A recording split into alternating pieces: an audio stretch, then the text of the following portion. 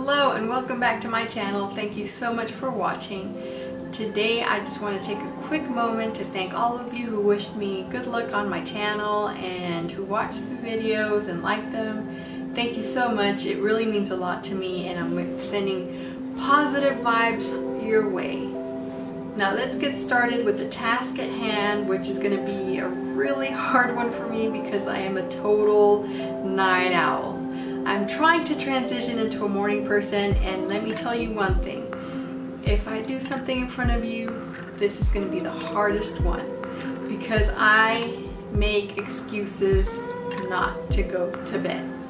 I'll say to myself, okay, well let me make a tea to just relax and start reading, and I see how out of order my teas are, so I just decide that I'm just going to organize all of my cabinets just not to go to bed. Is that ridiculous? Or I'll say, okay, I'm going to take a shower so I can save that time in the morning and I can sleep a little extra.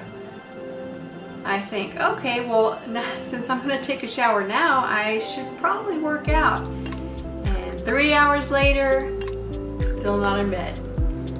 Or I'll be catching up on my DVR and I think, one more episode. They're shorter without commercials, so I have a little more time. An entire season later, I'm so mad at myself because I'm still not in bed. I know, ridiculous, right? Please let me know if you're like that too, so I don't feel like I'm the only crazy wacko one. I have come up with 6 steps to help me to get started on going to bed early. And here they are. The first step. Set an alarm for about an hour before you go to bed so you can either get your clothes ready for the next day. If you like to read before bed, you have that hour to read and to drink some tea. Something really pleasant that I enjoy doing before bed. Step 2. Set another alarm for the time you're really supposed to be in bed. Turn off your TV, turn off your phone, turn off the lights, and that way your mind can start to go to sleep. Step number 3, set your clock at the real time. Not those 10 minutes that you give yourself to snooze. Set it for the real time. Step number 4, don't snooze. Just get up. It's easier that way. Step number 5, give yourself something to look forward to in the morning. That way you're not in a bad mood or, angry that you have to wake up. Being able to prepare a delicious breakfast for yourself. It could also be 20 minutes of meditation. It could be a 30-minute workout. Whatever it is that will keep you looking forward to waking up, do it. Step number 6, stick to it. That way your body gets used to it and it's not so difficult anymore. And I know this is easier said than done, but I'm going to try it, and I'm going to try it in front of you. Well, not in front of you.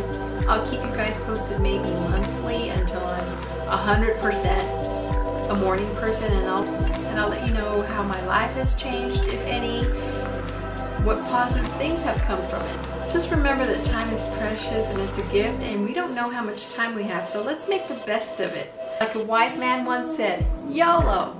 And that's it for today, guys. If you're like me and you want to get started as well, I wish you the best of luck, and I hope you wish me the best of luck because this is really going to be difficult for me. This is years and years of this bad habit that I'm going to break. I know I can do it. Thank you so much for watching, and I'll see you tomorrow.